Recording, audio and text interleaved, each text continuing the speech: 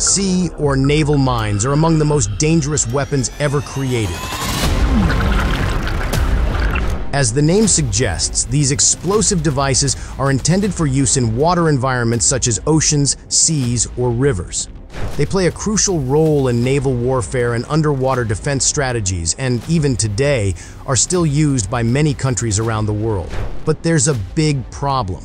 While these underwater mines are typically used to meet specific short-term military goals, they are almost never retrieved by those who deploy them when left unused. As a result, eliminating old, lost, or abandoned mines is vital for the safety of all vessels, be they military, commercial, or private. In the United States Navy, this responsibility falls to the highly skilled Explosive Ordnance Disposal, or EOD technicians. As you can imagine, there are some massive risks related to this job.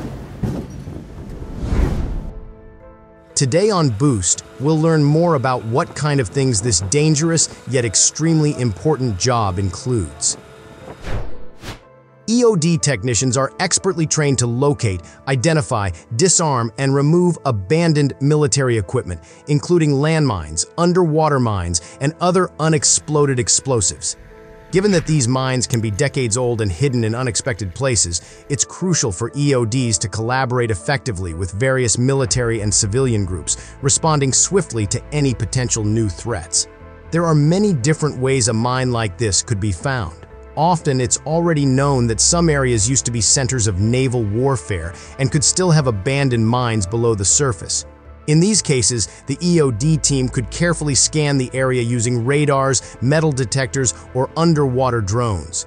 Just remember that the whole point of these mines is to destroy ships, so you have to be very careful when looking for them. The old mines that are often searched for require a physical contact by a ship to explode, at least that's how they were designed.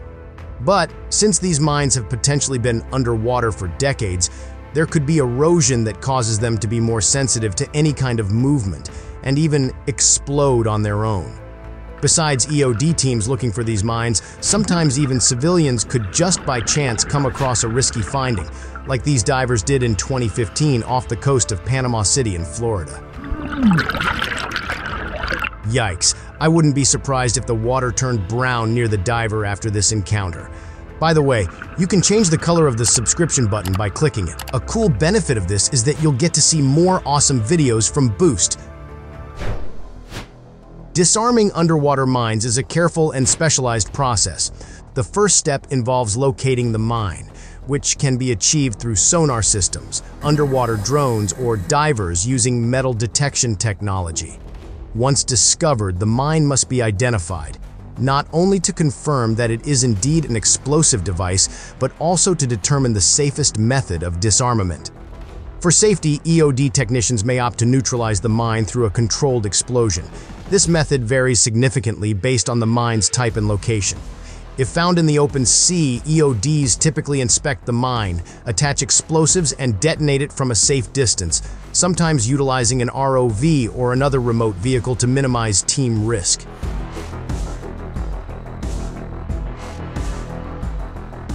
If the mine is located in a populated area or near vital infrastructure, EOD technicians will choose the safest method to render the mine harmless. This could involve severing wires, deactivating the trigger mechanism without detonation, or very carefully moving the mine for off-site disposal.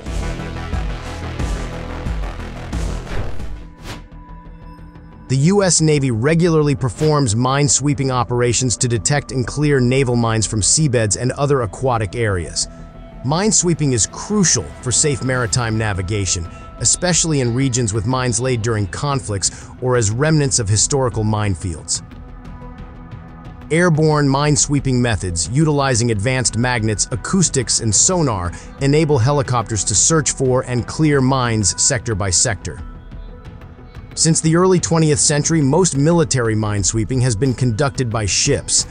These minesweeping vessels, designated MCM for mine countermeasures, like the USS Gladiator, are equipped with special hull designs that reduce their magnetic and acoustic signatures, diminishing the risk of mine activation during operations. They carry a variety of mine countermeasure tools, including chains, cables, and sleds to sever mines' mooring lines, allowing them to surface for safe detonation or removal. Mine warfare training is an essential aspect of preparation for U.S. Navy crews, involving extensive drills, exercises, and cooperative international efforts. These activities encompass all facets of mine warfare, from detection to disarmament and disposal. The use of ROVs, especially in open waters, has become increasingly prevalent, reducing risk for divers by allowing for deep-sea navigation and mine neutralization. The introduction of the Seafox mine disposal vehicle exemplifies advancements in this field, offering remote operation capabilities and minimal human risk. This device, guided by fiber optics, can safely neutralize mines, showcasing the move towards more cost-effective and less hazardous mine-clearing operations.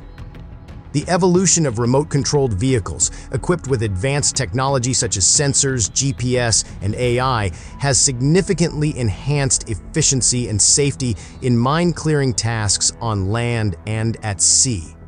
These advancements suggest a future where human involvement in mine sweeping and disposal could be greatly reduced, further minimizing the risks associated with these perilous undertakings. However, the main challenge remains the unknown number and locations of potential sea mines, some of which can remain active for over a century. Technological advancements are beginning to enable detection of these threats even at the deepest ocean floors, posing risks to marine life and underwater structures.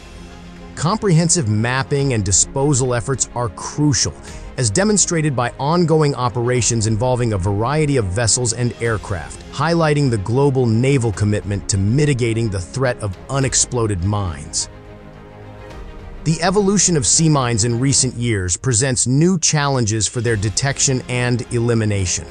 Unlike older mines, modern sea mines are equipped with technology that makes them harder to detect and neutralize. These mines can be programmed to recognize the specific acoustic or magnetic signatures of certain ships, making them selective and thus more dangerous.